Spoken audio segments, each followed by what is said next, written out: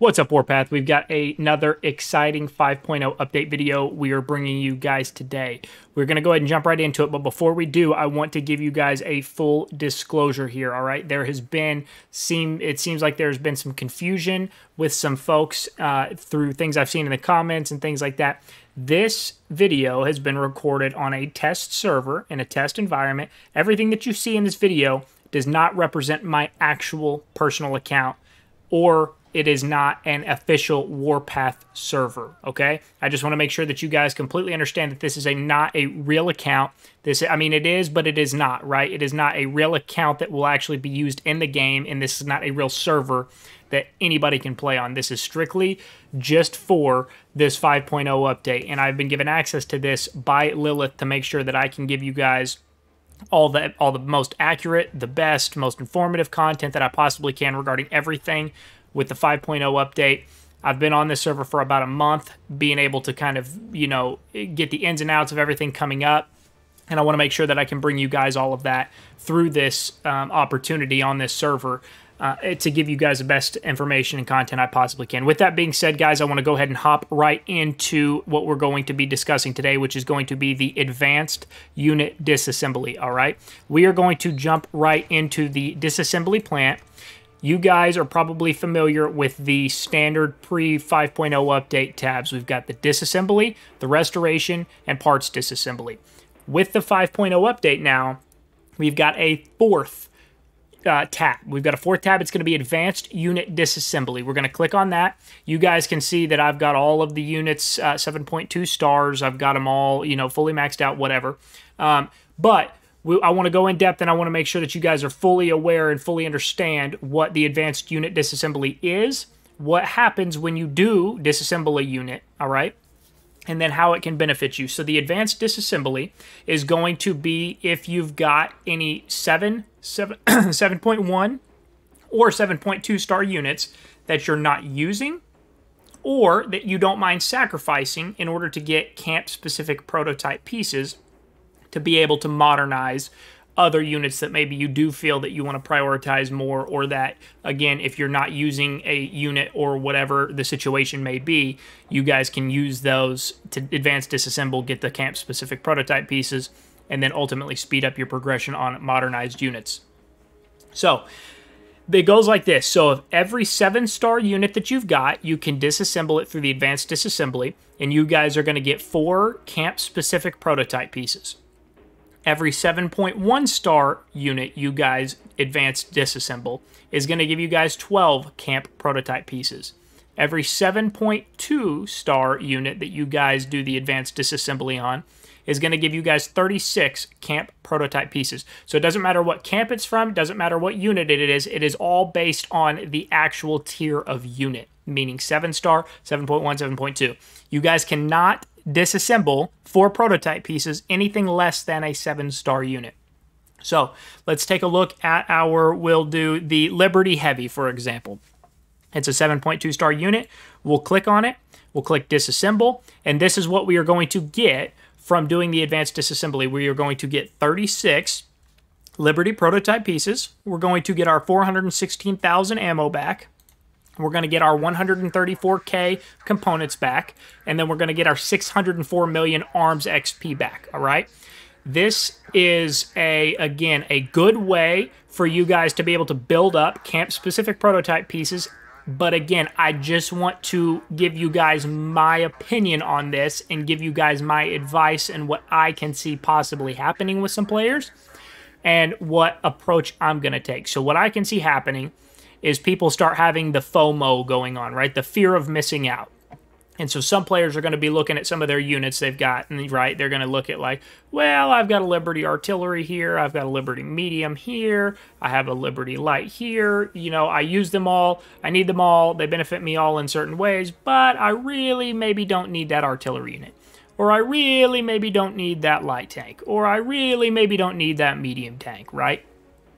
However, what's going to happen is when you guys do advanced disassemble a unit, I just want to make sure that you guys completely understand the system in place here. when you guys fully do the advanced disassembly of a unit, it is not the standard disassembly where you disassemble it, you get all your ammo, arms EXP, components back, but you keep the unit. And then you just are able to, if you want to reuse the unit, you can. You can go in and bring it back up to level 200, fill up the modifications again, all of that, right? You guys, I want to make sure you guys are crystal clear on this. When you guys do the advanced unit disassembly, you are forfeiting that unit entirely, meaning you lose it, right? When you do the advanced disassembly, unit's gone. So if I disassemble this Liberty heavy tank right here, I would get the 36 camp prototype pieces and then all of the arms XP, the ammo, components, whatever. But I lose this unit entirely. So the only way I would get this unit back is it doesn't just reset to level 1 or anything like that. The only way I would get this unit back is if I went in and actually physically, with coupons, rebuilt this unit into a 7.2 star unit. So that's why I'm saying just be very careful, guys, on what you decide to do, and if you decide to do the advanced disassembly on any of your units, because once you do it, you lose it entirely. Gone, can't use it again. So just be sure that if you're kind of in that situation where you're weighing those options and you're like, do I really want to do this, or do I really need this unit? If you think there is any small chance that you could benefit from having that unit, or you might want to use that unit in the future, whatever, I would highly advise you to not advance disassemble it, because it's going to cost you a lot of time and a lot of coupons to go rebuild it. And those coupons are what you need to ultimately be able to continue modernizing your units in the first place. So yes, you're going to get an early jump on prototype pieces, but you guys are also probably not going to have enough out of the gate anyway in terms of actual just ammo, components, and arms XP to modernize your unit very far anyway. So don't just jump out of the gate, rush it, and then be like, well, crap, I just advanced disassembled that to get some prototype pieces, and now I can't even get it to 8.1 star because I don't have the ammo necessary, or I don't have the arms XP necessary, whatever. All I'm telling you guys is make whatever choice you think is best for you and what you think is going to be most beneficial to you. I would just advise you guys to really take into consideration all of the different factors before you actually do the advanced disassembly. So I want to make sure I want to do this one live on video so you guys can fully see exactly what happens. So we're going to unclick that. All right. We're going to jump out of here. We are going to go into our, let's just go into our units. Let's scroll all the way down here. We're going to go down to our 7.2 star units. Let's see here. Okay. All right. We have got our Black Prince right here. Sweet. Level 200, 7.2 star, Liberty Heavy. We're going to back out of there. We're going to go over here to the disassembly plant, advanced unit disassembly. We're going to click on the Black Prince. We're going to disassemble it again. This is what I get. I'm going to okay it. Your selection contains a 7.2 star unit. You will lose these units if you disassemble them. Continue. Yes. All right, boom, we're done. This is what I get. All right, congratulations to me. I've just got all this. Okay. Now we're going to back out of here.